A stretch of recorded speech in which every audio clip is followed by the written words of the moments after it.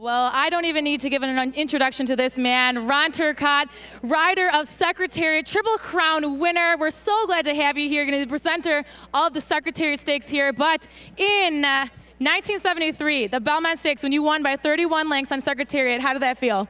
Well, you know, it's been 36 years, and I haven't found any words to describe it yet.